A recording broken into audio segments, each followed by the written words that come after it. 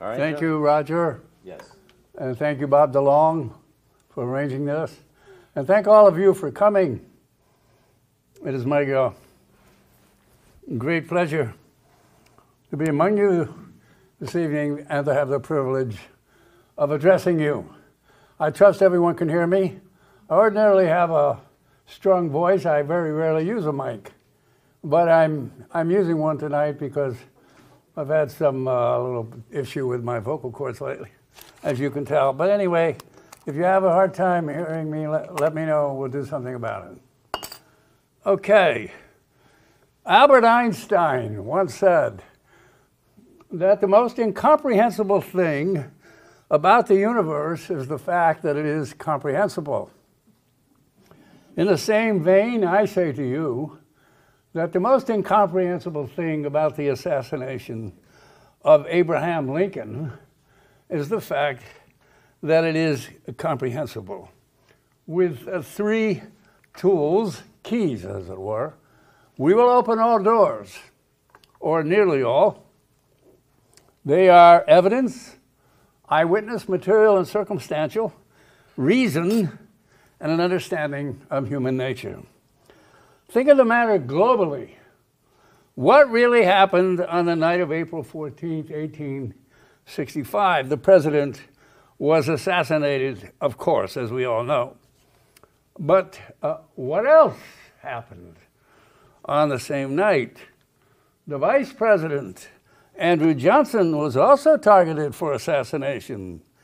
But his would-be assassins, George Atzerodt and David Harold, encountered a problem at the Kirkwood House where Johnson was staying, the precise nature of which we do not know. Most likely, Johnson had security posted at or about his door, or perhaps he was hungover, or sleeping, or otherwise engaged in his suite, and therefore unresponsive to knocking, which is what Leonard Farwell found. Farwell was a former governor of Wisconsin who just happened to be at Ford's Theater that night. It is what he found when he made a beeline from Ford's to the Kirkwood to apprise Johnson of what had happened at Ford's. He knocked and knocked and knocked and got no response, so he knocked and knocked and knocked some more, got no response. This is all in the trial transcript, incidentally. And finally, in desperation, he said, Governor Johnson, I must, if you are in your room, I must see you. Finally, Johnson came to the door. All we're certain of is that Atzerodt put his head into the lion's mouth, which is to say he entered the Kirkwood House at killing time between 10 and 10:30 p.m., and then left within 5 minutes, according to John Fletcher, the stableman with whom he had just had a drink at the Union Hotel, and whose suspicions were aroused because of certain indiscretions that Atzerodt had made. Atzerodt returned his horse to the stable, ran around the city like a crazy man for a couple of hours, got drunk, threw his knife away, caught a few hours sleep at the Pennsylvania House, a cheap Washington hotel, pawned his revolver, and then left town, heading for a cousin's farm near Baltimore, rather than a rendezvous with Booth and Harold, which was the original plan, according to Richard Smoot, who was on the edges of the conspiracy and who wrote about it 35 years later in 1900 when it was safe to do so. Atzerodt was never very reliable, and no one knew it better than Booth, which is why he double-teamed him with that fellow, David Harold. What else happened? That fellow, Lewis Powell, alias Payne, Mosby, the Reverend Wood, and many other aliases, came within an inch of assassinating the Secretary of State, William Seward. There is Seward before the attack, and there is Seward after the attack. The Secretary of State? Why would anyone want to assassinate the Secretary of State? What else? What else happened? there is good persuasive evidence, strong evidence, that an attempt was made on the life of that man, Edwin Stanton, who was the Secretary of War. The previous evening, a man came to the Stanton mansion. The Stantons were entertaining the Grants that night, Ulysses and Julia. The man had dark clothing. He wore a slouch hat. He claimed to be a lawyer, to have information for the secretary, information in papers. And he stayed outside for a while, but then he went inside. He took position on one side of the hallway and appeared to be casing out the premises. He made inquiries about Stanton and Grant, who were in the parlor, and when he attempted to gain access to them in the parlor, he was stopped and asked to leave by one John C. Hatter. At the trial of the conspirators in May and June of '65, David Stanton, the secretary's nephew, Hatter, and another man identified that intruder as that fellow, Michael O'Loughlin, a co-conspirator. On the following night, that is to say the night of the assassination, the 14th, a man was seen wearing a tall hat and muffled in a cloak, seen skulking on Stanton's porch. He left abruptly upon the approach of messengers, variously described, coming from Ford's Theater, to apprise the secretary of what had happened at Ford's. Another man was seen hiding behind a tree box on Stanton's property. He ran away when an attempt was made to apprehend him. Stanton credited a broken doorbell with saving his life. The attempt on Stanton receives corroboration from the response of Jefferson Davis when he learned of the assassination of Lincoln 4 days after it occurred. He said, quote, "If the same had been done to Secretary Stanton, the job would be complete." It is also corroborated by the fact that Stanton is mentioned as an intended victim in conversations between Confederate Secret Service operatives in Canada. And it is also corroborated by Thomas A. Jones, the self-described head of the Confederate Secret Service in Maryland, who wrote about it in 1893 when it was safe to do so, stating categorically that Stanton was an intended victim. What else happened? A man attempted to gain access to Grant's private car on the train to Burlington, New Jersey that night from Washington, near the Havre de Grace station where the train pauses before it crosses the Susquehanna River. He was stopped by an alert brakeman and a locked car door. A day or two later, Grant received an anonymous letter, the writer stating that he was that man, that he fully intended to assassinate Grant, and that he thanked God that he had not been successful. The incident is mentioned in virtually every biography of Grant. It was also mentioned by Grant in a conversation he had with that man, Ward Hill Layman, who was Lincoln's best friend and self-appointed bodyguard in 1880. It was also mentioned by Grant's wife, Julia, in her memoirs. The attempt on Grant receives corroboration from a statement made by Atzerodt to one of his hosts, whose name was Hezekiah Metz, in response to a query by Metz as to whether there was anything to the rumor that Grant had also been assassinated. Atzerodt, who was nothing if not indiscreet, said, quote, "Well, if the man who was to follow him followed him, that is likely to be true." It was this remark, incidentally, that led to Atzerodt's arrest and trial and conviction and execution. It is also corroborated, the attempt on Grant, by the fact that Grant is mentioned as an intended victim in conversations between Confederate Secret Service operatives in Canada, and also by Booth himself, and also by that man, another conspirator, a co-conspirator whose name was Sam Arnold. What else? Attempts may have been made on the lives of Secretary of the Treasury, later Chief Justice of the Supreme Court, Salmon P. Chase, Secretary of the Navy, Gideon Welles, Attorney General James Speed, Senator Charles Sumner of Massachusetts, General William Tecumseh Sherman, Secretary of the Interior John P. Usher, and even others. But the evidence for these is weak. So what is going on here? Clearly much more than personal hatred of one man by another. That is to say, of Lincoln by Booth, which is the reason usually given for the assassination, the conventional wisdom that has of the rogue operation myth that has persisted into our own time. If Booth hated Lincoln, and he undoubtedly did, why did he feel it necessary to also assassinate Johnson, Seward, Stanton, Grant, and perhaps others? Clearly what was really going on here was an attempt to decapitate the United States government for the purpose of creating chaos in that government.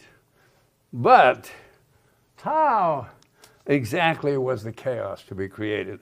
I submit to you that the answer to that question, which is to say the method to Booth's madness, was the Presidential Succession Statute of 1792, which was in effect at the time, and which provided that in the event of a simultaneous vacancy in the offices of President and Vice President, the President pro tempore of the Senate would act as an interim president until such time as the Electoral College would elect a new president, a process to be put in motion by the Secretary of State.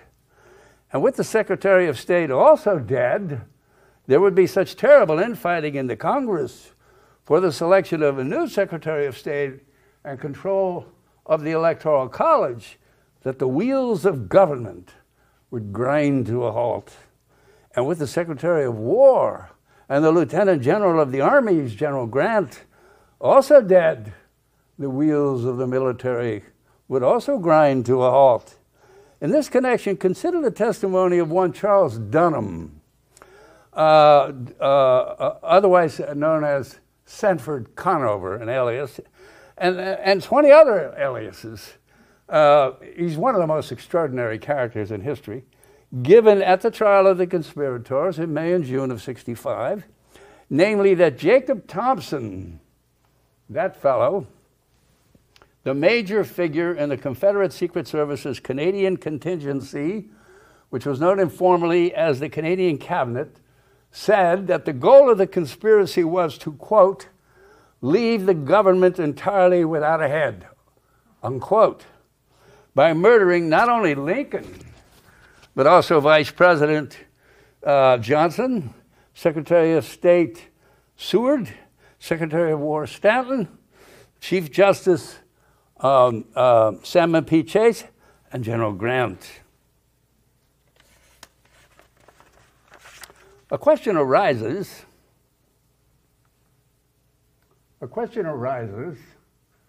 as to why, if this theory is accurate, why was the President pro tempore of the Senate also not targeted for assassination?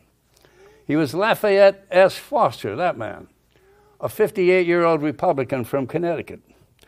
To begin, we don't know with certainty that he wasn't targeted. It is certainly possible that he was, that an attempt was made on his life, and that it failed, as it did in every other case that night, except the one on Lincoln, and therefore went unrecorded. Second, if he were not targeted, it was most likely because, not being a member of Lincoln's inner circle, an attempt on his life would have been a clear indication, if not proof positive, of the real purpose of the conspiracy, and therefore the hand of Richmond behind it. Now, let us ask ourselves, is it reasonable that this super Herculean deed of assassinating the President of the United States, the Vice President of the United States, the Secretary of State, the Secretary of War, and the Lieutenant General of the Armies, arguably the 5 most important people in the United States at that time.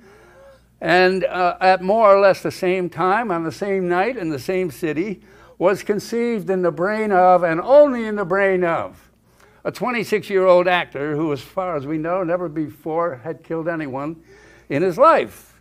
And further, that all of the conception and planning for this monumental undertaking took place on the day, indeed the night, of the assassination and attempted assassinations at the Herndon House meeting between Booth, Powell, Atzerodt, and Harold, and maybe John Surratt, about whom more later.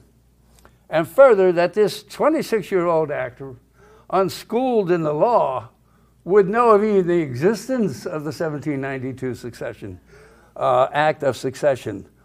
Are we adults who know how the world works, or are we children? I submit that this is not a reasonable conclusion. I submit further that in the entire history of the United States, no assassin or would-be assassin of a president ever attempted, while he or she attempted to kill the president, to kill anyone besides the president, except Booth, who not only attempted to kill more, but 4 more. At least, that fact alone, without more being said, fairly demands the conclusion that there was much more involved in the events of April 14th, 1865 than personal hatred of one man by another. It fairly demands a conclusion, rather, that the events of April 14th were actuated by a design of momentous political and military proportions. It demands a conclusion further that the design could not have been conceived in the mind of, and only in the mind of, a 26-year-old actor who knew nothing of politics or the military. It demands a conclusion still further that the design must have originated in the minds of persons who were conversant with our Constitution and laws, men such as Judah Benjamin, the Secretary of State, and a lawyer, the Confederate Secretary of State, obviously, and a lawyer, Jefferson Davis, his superior, Alexander Stephens, the Vice President, James Seddon, the Secretary of War, and his successor, John Breckinridge, and Jacob Thompson, whom we've already met, the head of the Confederate Secret Service in Canada. And it demands a conclusion, finally, that the designers had the double purpose of first exacting retribution against those whom they considered responsible for crushing their dream of independence, and second, snatching victory from the jaws of a toothless and chaotic government. I submit to you that there were many more people involved in the plot or the plots to decapitate the United States government, and especially to assassinate the President of the United States than Booth and his team.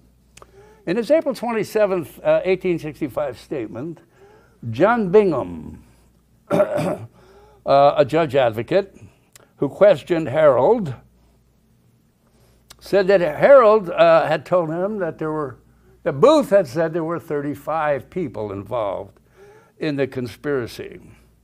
Booth told Samuel Knapp Chester, that man, his actor friend from New York, whom he tried to recruit in his conspiracy, that there were between 50 and 100 involved in the conspiracy.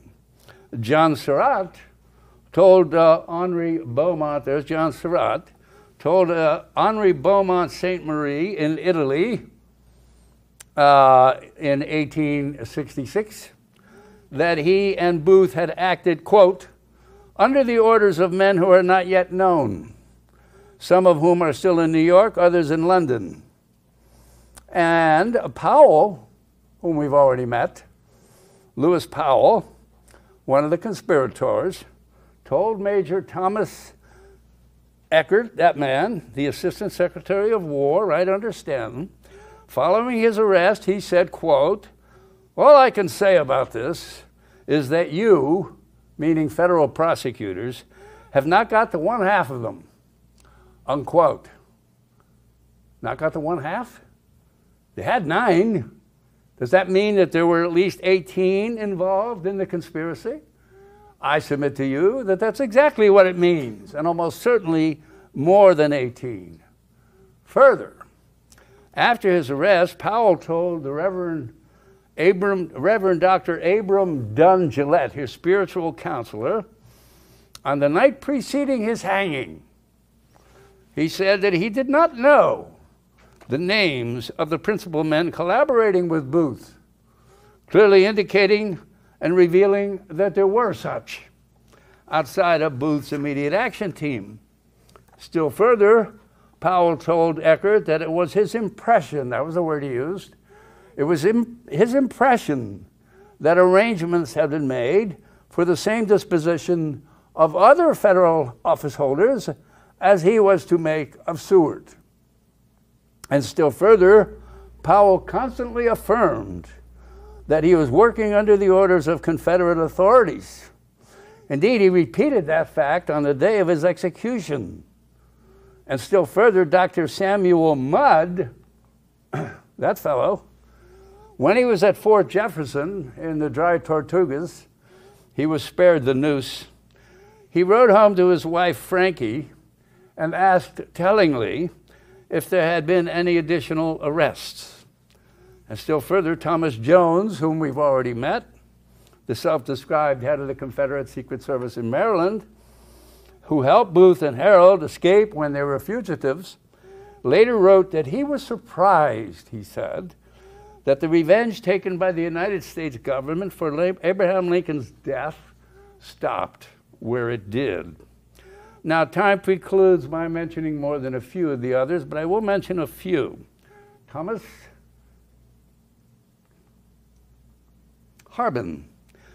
H. Harbin, a top Confederate agent who was very close to Booth.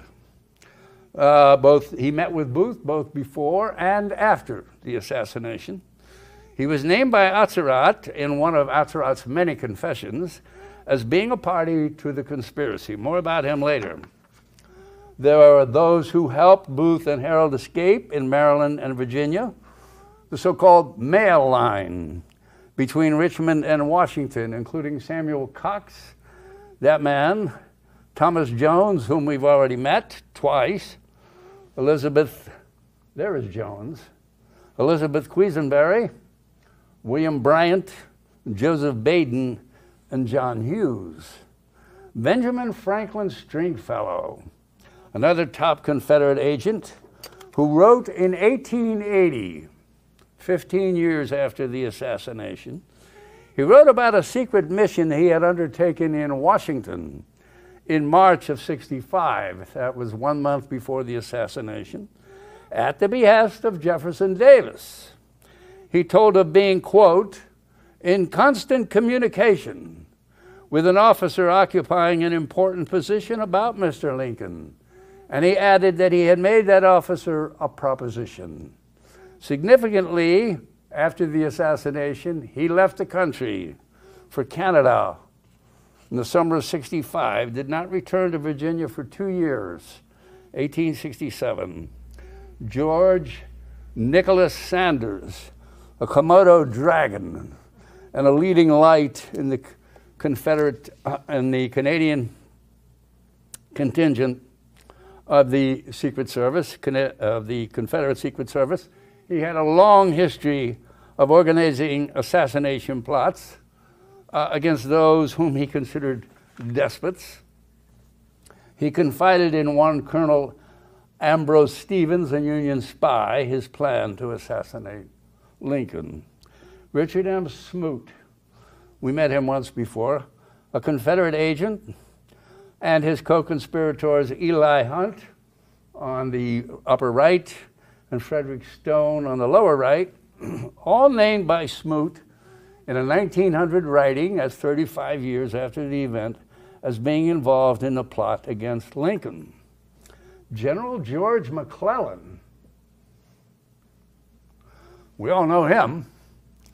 And August Belmont, the New York millionaire. Fernando Wood, the mayor of New York. And Charles A. Haswell, a ship designer and secessionist. And Jeremiah LaRoque, the law partner of Copperhead Samuel Barlow. All very wealthy and powerful Copperheads, all of whom met in Belmont's Fifth Avenue mansion in New York, at least once that we know of, November '64. And we may be certain if they met once, they met more than once. Well, about this time, some of you may be saying, well, so what? So 5 of the richest, most powerful Copperheads meet at Belmont's Fifth Avenue mansion in New York, so what?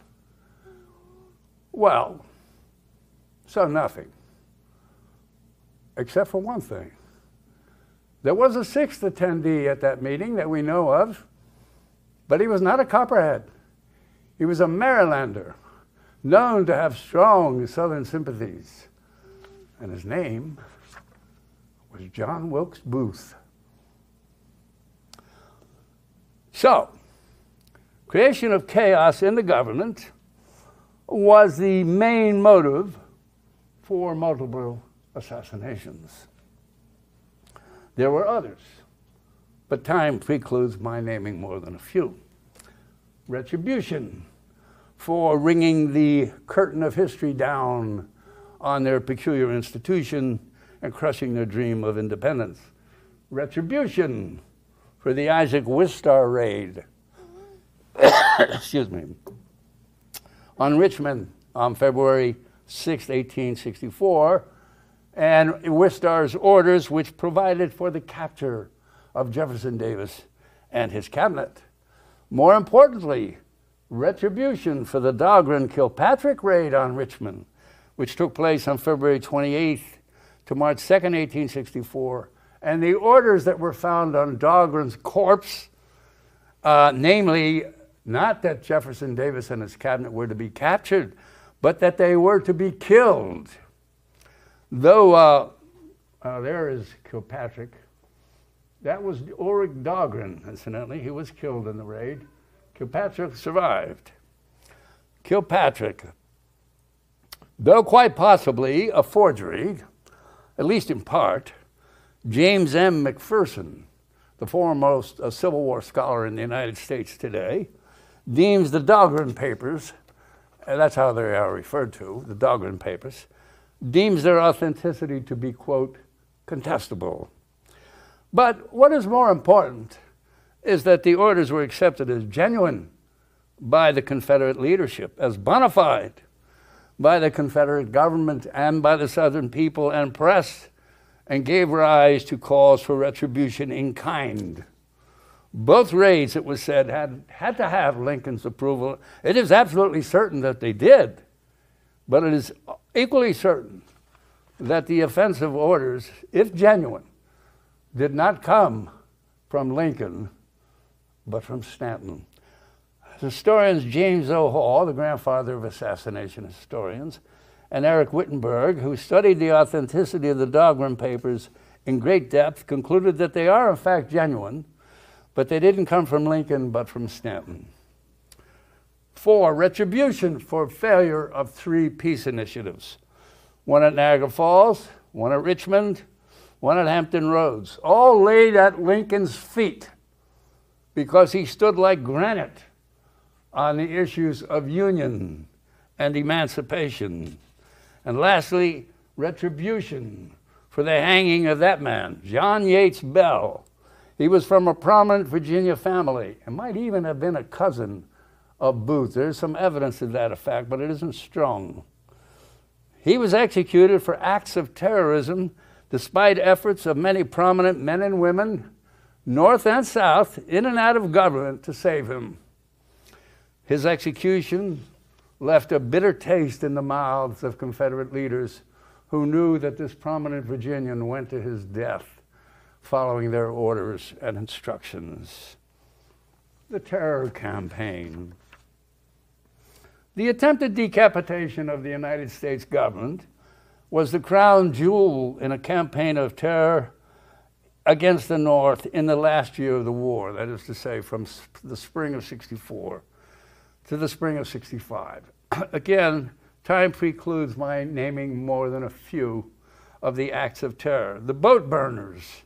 The boat burners were an arm of the Confederate Torpedo Bureau in the Confederate Secret Service. They blew up more than 60 Union gunboats on the Mississippi and other inland waterways, costing the Union thousands of lives and millions of dollars using coal and log bombs, which are just what the word said. A bomb fashioned to look like a lump of coal or a log, put in a tender, which is then shoveled into a boiler with the intended effect. The boat burners were under the command of J.W. Tucker, the man on the left, and the Torpedo Bureau was under the command of Gabriel J. Raines, the man on the right.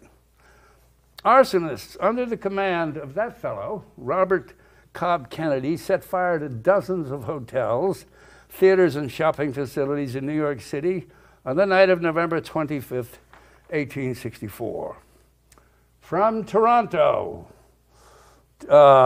Jacob Thompson orchestrated an attempt to foment a second civil war in the North, thereby splitting the East from the West and establishing what was referred to as the Northwest Confederacy. Orders for the Northwest conspiracy came from Davis, Benjamin, Seddon, and Thompson to this man, Captain Thomas Henry Hines. He was the principal player. Part of Seddon's orders to Hines were given verbally, and only verbally. It does not require a particularly vivid imagination to imagine why. Hines had previously outlined his plans to Seddon, the Secretary of War, to seize the governments of Ohio, Indiana, and Illinois, and to assassinate the executive heads of those states, John Brough of Ohio, Oliver P. Morton of Indiana, and Richard Yates of Illinois, and all other federal, state, and even municipal leaders who stood in the way of capturing control of those three states. Let's think about that for a minute. If the Confederate government was ready and willing in the summer of '64 to assassinate governors of three states whose contribution to their losses was modest, and when the Confederacy was still in the game, albeit not by much, would they hesitate in the spring of '65 to assassinate the leaders of the federal government whose contributions to their losses was much greater? And when the Confederacy was on its last legs, its resources all but exhausted. There was a scheme masterminded by that fellow, Dr. Luke P. Blackburn of Kentucky, the Joseph Mengele of his day, to spread yellow fever in the North using infected clothing that he had obtained in Bermuda, where there had been an epidemic. Part of the scheme involved sending infected shirts to the White House as a gift from an anonymous benefactor. Infected in quotes. They didn't know that you couldn't spread yellow fever that way. It would take another 35 years before Dr. Walter Reed would find out the real way that yellow fever was spread. Anyway, the purpose of the shirts, obviously, was to assassinate Lincoln. The scheme was revealed by one Godfrey Hyams at the trial of the conspirators. Hyams, a shoemaker, was enlisted by Blackburn and other Confederate agents to sell or distribute the, quote, infected clothing. And what is most interesting about this scheme is that after the Wistar, Dahlgren, Kilpatrick raids in February and March of '64, a series of high-level meetings were held in Richmond by officials of the Confederate government and the Secret Service and the Confederate military for the purpose of deciding appropriate responses to the raids. Following these meetings, and as a consequence of them, Davis directed Clement C. Clay, that man, from Alabama, and Jacob Thompson, whom we've already met like 3 times, there he is again, to go to Montreal, carrying drafts of $1 million in gold, that's $2.2 million in greenbacks, with only verbal orders and instructions. Observe that the orders and instructions were so sensitive that they could not be committed to paper even in code. Again, it does not require a particularly vivid imagination to surmise why. They must have been odious in the extreme. The kind of orders that must never see the light of day.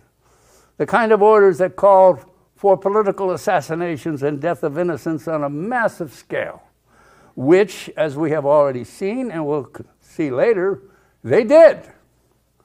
They joined James P. Holcomb, that fellow of Virginia, whom Davis had sent there in February, also with verbal orders. And what followed was a campaign of terror against the North from the spring of '64, as I said, to the spring of '65. Part of the campaign was the yellow fever plot that I just described. Hyams testified that he met regularly with these 3 men and Blackburn, who counseled him with respect to the sale and distribution of the infected, quote, infected clothing. They promised him $100,000, that's $1.5 million in today's money, for his services, and they even said perhaps 10 times that amount. And they also promised him, and this is really significant, another reward, namely that he would become, quote, a gentleman for the future instead of a working man and a mechanic. And they also told him that the Confederate government had appropriated $200,000, that's $3 million in today's money, to carry out the scheme. Now, lest anyone suppose that all of this was going on without Davis's knowledge and approval, there is a letter to him that survived the flames from Episcopalian minister, that man, turned Confederate agent Kenzie John Stewart, in which Stewart pleaded with Davis to desist from the yellow fever plot because he said he could not possibly find favor with God. And the letter expressly mentions Hyams. And the interesting thing about it is that it did not dissuade Davis, because 4 months later the trunks were still full and the plot was still on, according to Hyams. So what does all this mean? In my judgment, it is proof positive. Not evidence, but proof positive that as early as the summer of '64, the Confederate government and its Secret Service Bureau were actively plotting the murder of Abraham Lincoln because of the perceived license granted by the raids.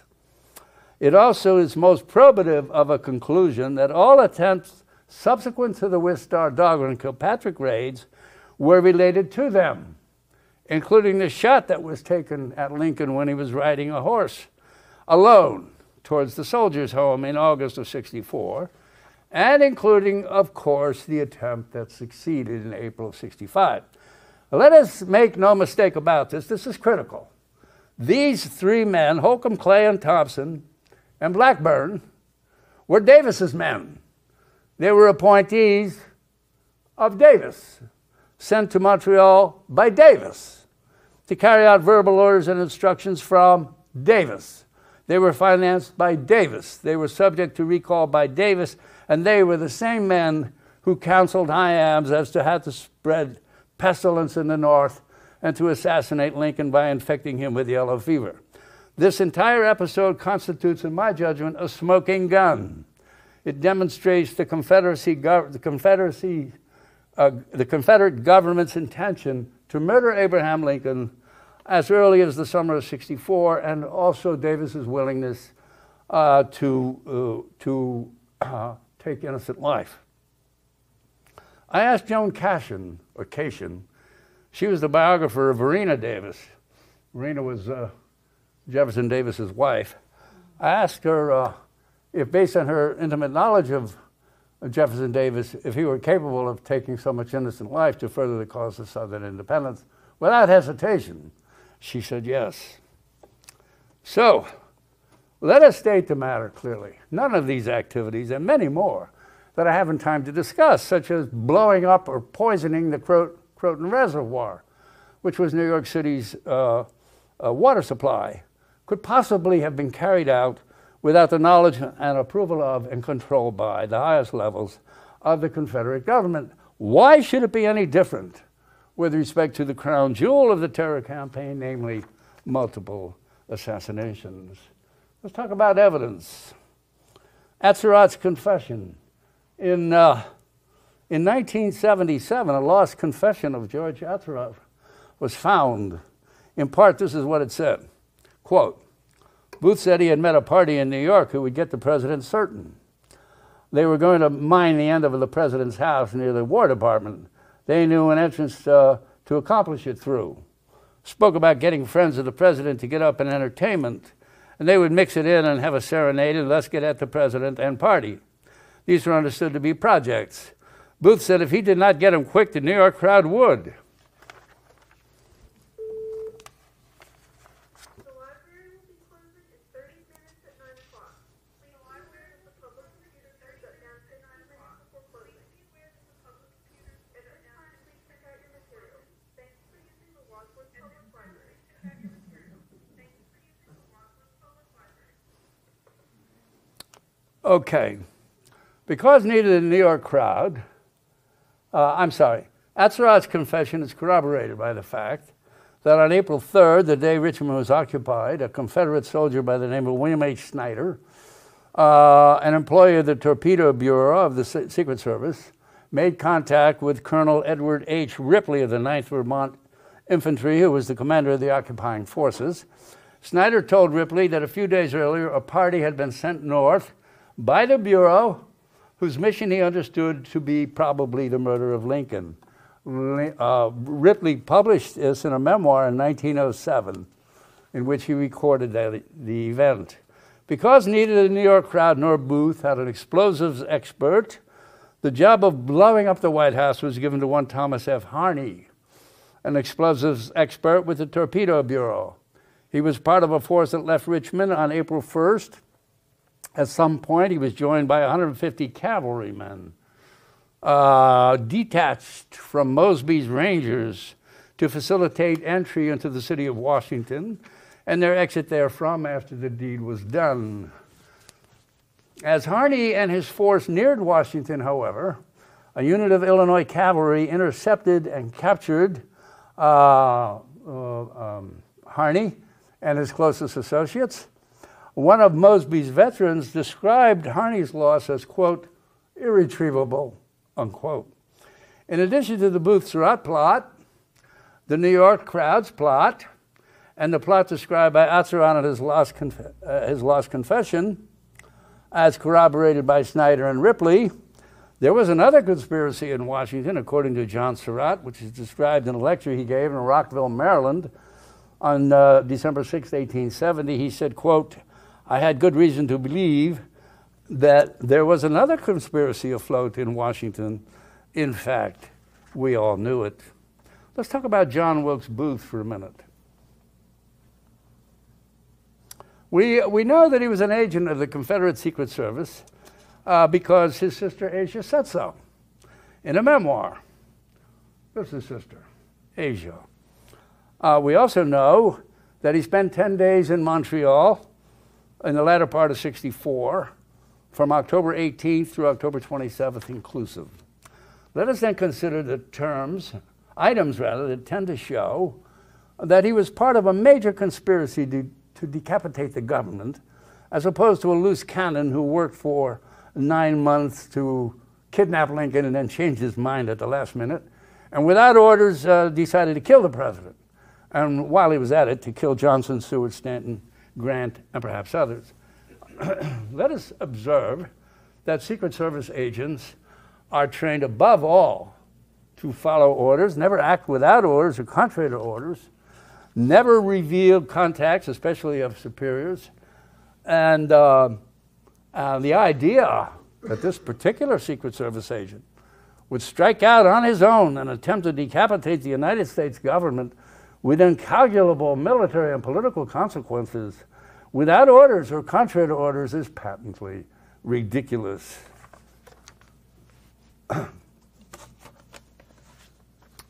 There is a letter in existence that came into the possession of the Bureau of Military Justice. It is dated May 10th, 65, from a Union agent in Paris.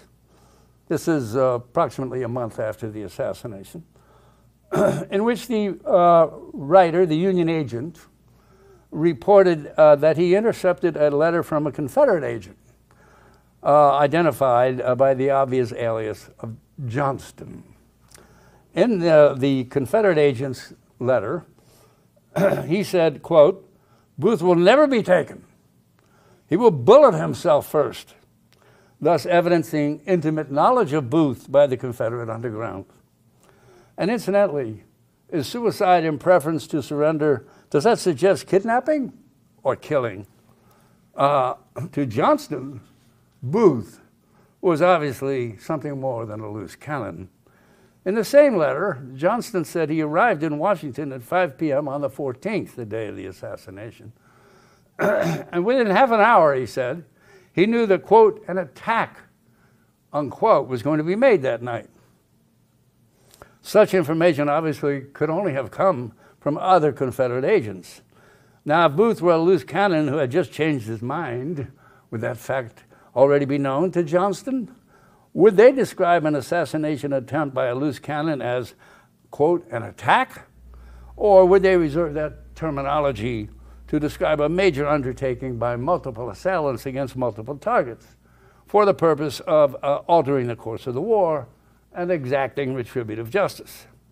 The answer is in the letter itself, where it says, if everything had gone according to plan, 15 Yankees would be dead. Not one. The exact language is, quote, had it, the attack, been carried out as was arranged previously, some 15 of the Yankee leaders would have been now quietly resting where they should have gone some 4 years ago. Recall, too, that the conventional wisdom that Booth decided to kill and made his arrangements to kill took place at the 8 p.m. Herndon House meeting. Yet Johnston knew everything by 5:30.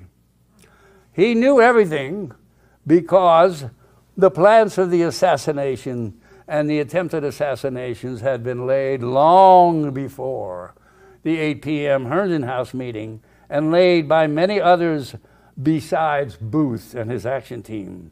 Otherwise, no one but Booth would have known about it. The letter is extremely telling. It practically makes the case by itself. Its authenticity has never been questioned. In a letter dated April 10th, 65, this is only 4 days before the assassination, and addressed to Booth at the National Hotel in Washington, where he always stayed when he was in Washington. It is signed TIOS. The writer spoke of, quote, the 4 assassinations whose purpose was to avenge our wrongs, unquote, and said that there was 1 assassin assigned for each member of Lincoln's cabinet. If we are to understand what happened on April 14th, it is critically important that we realize that at no time during the period leading up to the assassination of Lincoln was Booth ever a rogue agent or a loose cannon, and that conversely at all times he and his action team and their conspiracy were known ipso facto by the Confederate leadership. How could it be otherwise? Booth had rubbed elbows with dozens of Confederate Secret Service agents, including meetings in New Orleans with George Miller and Hiram Martin in the spring of 64, meetings with 4 Confederate agents at the Parker House Hotel in Boston in July of 64, meetings with the Canadian cabinet in March and April of 64, and especially the one I already mentioned from October 18th to October 27th of 64. Further, Booth was known to be very close to Thomas Harbin. He met with him before the assassination. He met with him after the assassination. Harbin helped Booth and Harold escape to Maryland. After the war, Harbin left the country for 5 years. And then he wrote, when he returned, he wrote of his exploits as a Secret Service agent. And among other things, he said he reported directly to Davis. Further, Booth's right hand was known to be John Surratt, who was in constant contact with Judah Benjamin. And according to Louis Weichman, That's the boarder in Mrs. Surratt's boarding house with Davis himself in Richmond. Okay. According to Henri Beaumont St. Marie, whom I've already spoken of, more about him later, Surratt said that he went to Richmond every week to meet with Judah Benjamin, the Secretary of State. Eli Evans, Benjamin's biographer, stated categorically that Surratt was Benjamin's most trusted courier. So John Surratt is John Wilkes Booth's right hand, and he's meeting weekly with the Secretary of State, the Confederacy Secretary of State in Richmond. So let us reason together. If Booth is in constant contact with Harbin, and Harbin is reporting directly to Davis, and if Booth's right hand, John Surratt, is in constant contact with Judah Benjamin, the Confederate Secretary of State, and according to Weichman, with Davis himself, then how could Benjamin and Davis not know about Booth and his team and what they were doing and what they were not doing? Davis's and Benjamin's knowledge of Booth and his team and their conspiracy is therefore absolutely certain. Let us again reason together. We have a three-premise syllogism. Confederate leaders knew about Booth's conspiracy. Confederate leaders knew kidnapping would do them no good at all. And Confederate leaders did nothing to stop Booth. I submit that one and only one conclusion can be drawn from this three-premise syllogism, and it is that Booth's purpose was not kidnapping, and that Confederate leaders knew it. Well, if it was not kidnapping, then what was it? For what purpose did Confederate Secret Service operatives meet, counsel, encourage, and finance Booth? The answer is that they met, counseled, encouraged, and financed him to kill, not to kidnap. Eminent assassination historian Theodore Roscoe agrees. He said, quote, "It is highly unlikely that the stage star, for all his flamboyance, would risk such a desperate undertaking without the assurance of underground support and the approval of Richmond." Finance. Did I say finance? Let me tell you how the Confederate government and or its supporters financed Booth. Surratt told Dr. Lewis J. A. McMillan, his traveling companion aboard the Peruvian on their way to Europe in September of '65, that he and Booth had spent $10,000 on their conspiracy. That's $150,000 in today's money. Where on earth did this son of a boarding house keeper and his unemployed actor friend get $150,000, if not from the Confederate government and or its supporters?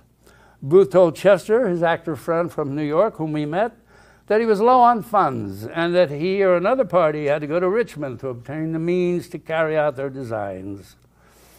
Arnold spoke of Booth's many trips to New York to obtain money. Powell told his spiritual counselor Gillette, immediately preceding his execution, that for months previous to the assassination, he had journeyed back and forth between Richmond and Washington and Baltimore, stayed in palatial homes of prominent men who kept him in funds, and with these funds he came and went at their bidding. Atzerodt and Harold were seen to be flashing rolls of bills in bars and restaurants. Arnold and O'Loughlin were said to never lack for money, to have plenty of money, including gold. Atzerodt is reported to have said that he, with others, was engaged in an enterprise that would make him rich or get him hung on the spot if detected. To John Greenewalt, the keeper of the Pennsylvania House, that cheap Washington hotel I mentioned, Atzerodt said, "I'm going away one of these days, but I will return with as much gold as will keep me all my lifetime." Harold told friends in Port Tobacco 3 weeks before the assassination that the next time they heard from him, he'd be in Spain, that he would have a barrel of money, he'd be rich enough to buy Port Tobacco. He told Special Judge Advocate John A. Bingham, his interrogator, that Booth recruited him to, quote, make money. Weichman, the boarder, he spoke of an opportunity to join an enterprise that, quote, would make a lot of money, 20 or 30,000 or so, that's 300,000 to $450,000 in today's money.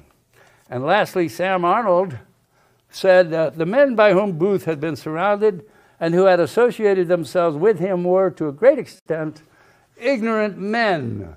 They clung to him for the bounty they were receiving at his hand. Money, money, money. Where is all this money coming from? Which is the more reasonable conclusion? That it was coming from Booth, who had no assets left in his name, having turned everything over to his mother and his older brother Junius because of the treason statute, which provided that the funds of traitors would be confiscated, or that it was coming from the Confederate government and or its supporters. Clearly the latter. Quote, where else? Asked James O. Hall, rhetorically in his fine little booklet titled, To Make a Fortune, John Wilkes Booth, Following the Money Trail.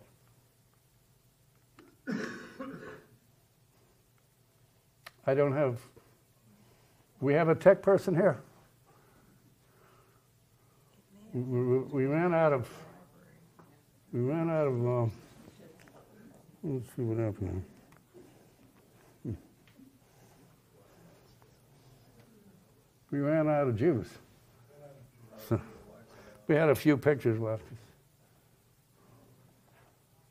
Yeah, I think they announced that they were going to turn the Wi-Fi off at a certain time. Oh, yeah, at a quarter till. Oh, okay. All right, well, we had a few left. We'll do without them. All right, let's talk about John Surratt. We've already met John Surratt, alias John Harrison, John McCarty, John Watson, many other aliases. We know with absolute certainty that he was an agent of the Confederate Secret Service from at least July '63. We also know that he was in constant and direct contact with Booth in Washington and with Judah Benjamin, and according to Weichman, with Jefferson Davis himself in Richmond. He was the principal go-between. As the boarder in Mr. Surratt's boarding house, he was privy to information that came from conversations between Booth and Mary Surratt, John Surratt's mother.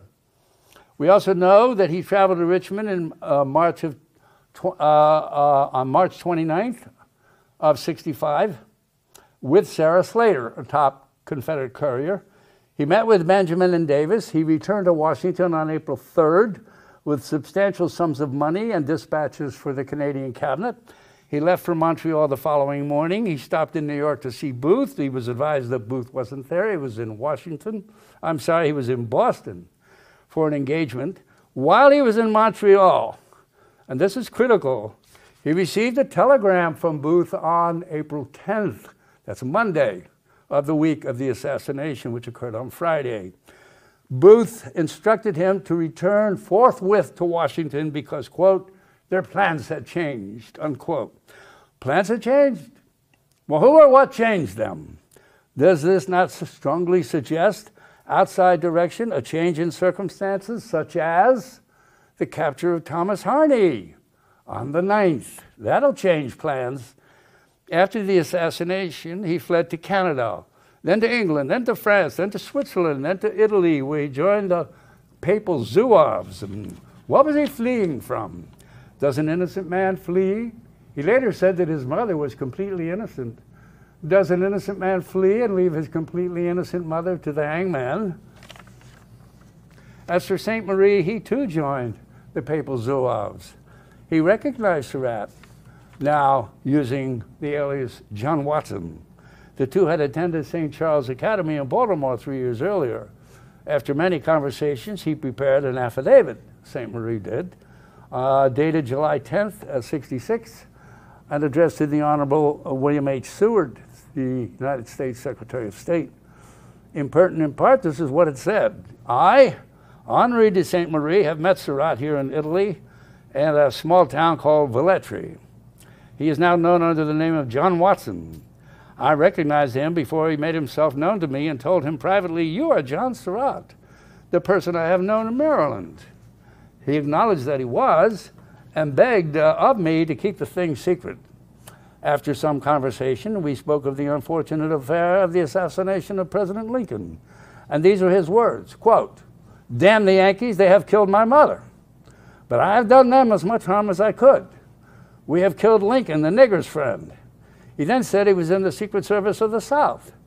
Speaking of the murder, he said they had acted under the orders of men who are not yet known, some of whom are still in New York and others in London. I am aware that money is sent him yet from London. He says he can get money in Rome at any time. I have also asked him if he knew Jefferson Davis. He said no, but that he had acted under the instructions of persons under his immediate orders. Being asked if Jefferson Davis had anything to do with the assassination, he said, I am not going to tell you. My impression is that he brought the order from Richmond, as he was in the habit of going there weekly. This is the exact truth of what I know about Surratt. More I could not learn, being afraid to awaken his suspicions. Another smoking gun? Yes. Why? Because saying, I am not going to tell you, in response to the question, was Davis involved, is as good as an affirmative answer. Because it means that Surratt knows. Otherwise, you'd have said, I don't know, you're asking the wrong guy. And Davis was complicit. Otherwise, he would have said, Davis, no, Davis, he's completely innocent. He had nothing to do with it. I am not going to tell you, therefore, fits only with Davis's complicity and Surratt's knowledge of it. Judah Benjamin, the Secretary of State, on the day preceding the evacuation of Richmond, that was the 2nd of April, 65, he burned almost all his correspondence and records, and then he set out with Davis and other members of the Rump government southward. When he passed the Savannah River, he destroyed the rest of his correspondence and records, and then began an incredibly harrowing journey to, quote, get to the farthest place from the United States if it takes me to the middle of China, unquote. Despite swarms of insects, federal patrols, heat, hunger, thirst, shipwrecks, fires at sea, and other near misses with death, he made it to England, where he carved out a successful career as a barrister and then died a natural death in 1884 at the age of 72 in Paris, where he is buried. For the remainder of his life, he never spoke of the American Civil War, and unlike many, many others, thousands of others, he never returned to the United States. And I know why. Because he was up to his eyeballs in terror and assassination plots and knew he would not escape the hangman. Jefferson Davis. When Davis was read a telegram in Charlotte, North Carolina on the 19th of April, that is 5 days after the assassination, advising him of the assassination, a witness said that his eyes brightened, evidencing pleasure. And then he said, taking a line from Macbeth, he said, quote, well, if it were to be done, it were better that it were well done. A day or two later, in response to Breckinridge's expression of regret, saying that he thought the assassination would hurt the South, Davis said, well, General, I don't know. If it were to be done, it were better that it were well done. And if the same had been done to Andy Johnson, the Beast, and to Secretary of War Stanton, the job would be complete, quote unquote. Lewis Bates, Davis's host, who was with him at the time, testified at the trial of the conspirators that these were his exact words. And 4 witnesses affirmed Bates's reputation for truth and veracity, and 1 affirmed the receipt of the telegram. Do these sound like the words of an innocent man?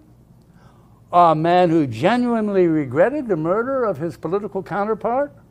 Or do they sound like a man who was secretly pleased by that result and whose only regret was that others had met the same fate? I submit the latter. And I submit that these words spoken in an unguarded moment are probative of his complicity. We're getting near the end. In February of 65, the Confederacy changed its enciphering key from complete victory to come retribution. What does that tell us? It tells us 2 things. It tells us that the highest levels of the Confederate government realized that there wasn't going to be any victory. And they had resolved to seek revenge against the Northern leadership for crushing their dream of independence. But it tells us something else. It tells us that the Confederate government knew that it was capable of an exacting retribution It would not threaten something if it could not execute. But how exactly was the retribution to be accomplished? With their armies melting away, what form would it take? The answer, obviously, is multiple assassinations, because nothing else would constitute true retribution and revenge. The Boutwell Report. A House committee known as the Committee on the Judiciary of the House of Representatives conducted an inquiry into the nature of the evidence implicating Jefferson Davis and other Southern leaders in the assassination. The report was known as the Boutwell Report, after George S. Boutwell, who was chairman of the committee.